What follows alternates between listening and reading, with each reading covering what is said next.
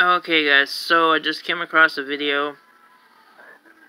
I usually watch either Brother Chooch, or I watch Generation 2434, or I watch Woman 65, or I watch Go Jesus Go. But I pretty much watch a lot of channels when it comes to Christian stuff. And one of them just basically, I'll leave the link in the description below, but one of the channels left a video saying that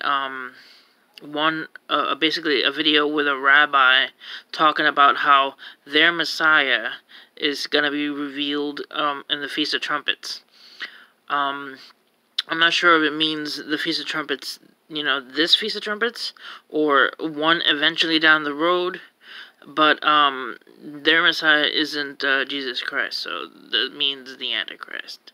So yeah, so Jesus already came as a Messiah, and he will return to rapture people and take them home. But this video talks about the Messiah they're waiting for, the Jewish people. They rejected Jesus, and they're waiting for something else. So, yeah. I'll leave the link in the description below so you guys can see the video that they left.